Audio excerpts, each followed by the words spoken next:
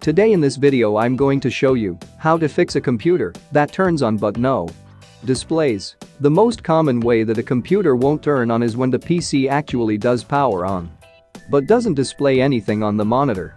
You see lights on the computer case, probably hear fans running from inside and may even hear sounds, but nothing at all shows up on your screen. Many Windows users are reporting this issue. But the good news is that you can fix it. Here are solutions to try it, so without wasting time, let's start it. Press and hold the power button until your computer turns off. Disconnect the AC power cord from the power supply and then open your computer case.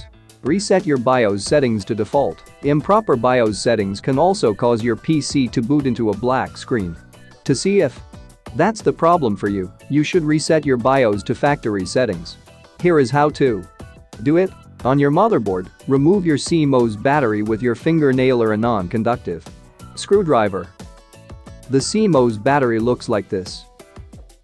Press and hold the power button a few times for at least 20 seconds to release residual electricity in the system. Thereafter, wait for 2 to 5 minutes and then reinstall your CMOS battery. Connect the AC power cord to the power supply and then turn on your computer. Now, you should try to boot and don't forget to reset the time and date in the BIOS settings. If the computer does not display, even after resetting the BIOS, then follow the next step. In most cases, RAM is the main culprit for getting no display on the monitor after turning the computer on. On your motherboard, remove your RAM from the memory slot. RAM looks like this. Now clean the RAM stick well with an eraser. The way I am cleaning the RAM stick, you can follow the same way with an eraser and clean the RAM. After cleaning the RAM, then you insert the RAM slot and turn on the computer. If it still doesn't work, try another RAM slot. If the computer still does not work, try another RAM. Try the same model of RAM from someone else or friend. I hope that in most cases the computer is turned on as soon as the RAM is cleaned. First, you take a RAM from a friend or someone else and insert a RAM slot and then turn on the computer. If the computer still does not turn on, then take it to the repair shop. If your computer still does not work, you must take it to a computer repair shop. Don't mess with yourself. Then connect the AC power cord to the power supply and then turn on your computer. As you can see that my computer is turned on. When you boot your PC and get a CMOS checksum bad date time not set error, do not panic.